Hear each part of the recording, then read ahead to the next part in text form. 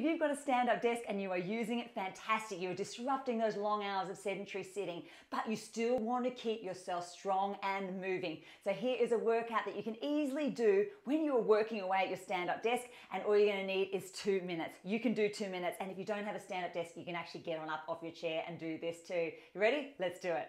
Starting by bringing one knee up to the front and then to the side.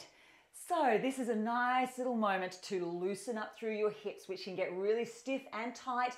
You do a lot of sitting or a lot of standing. We want to get this moving. The key is to have some movement in your day, even if you are standing up. And we're going to do 20 seconds of that one. Leg out to the side, up and down. Again, little 20-second increments, so you can set a little timer on your phone, put the stopwatch on, and bring that leg up and down. And this is to get working into your glutes, which can get really soft.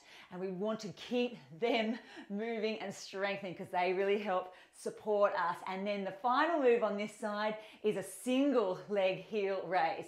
So you can hold on to your desk, or you can take a moment, get your hands off and work your balance here. If it's too much, bring your other foot down and do it both at the same time.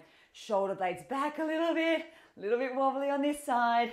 And now let's go the other side. We've got our hips, one up and then the other up with the knee.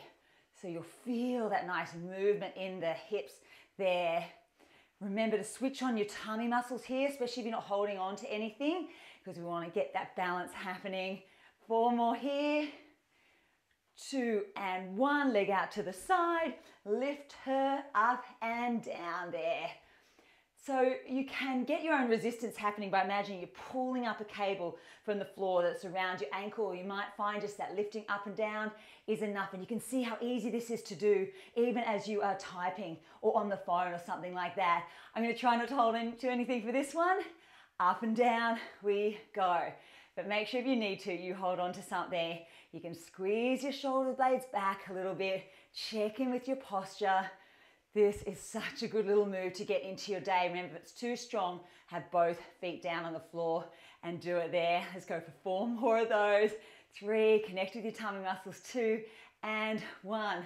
And there you have it. If you can get this as a little habit in your day, you'll notice a big difference in the strength of your lower body and also how much better your hips feel at the end of the week. Hope you've enjoyed doing this with me. All you need is 2 minutes. You can do 2 minutes. And if you're watching this on YouTube, be sure to subscribe if you want that weekly motivation to get yourself moving. And I hope to see you for another 2-minute move very soon. Bye-bye.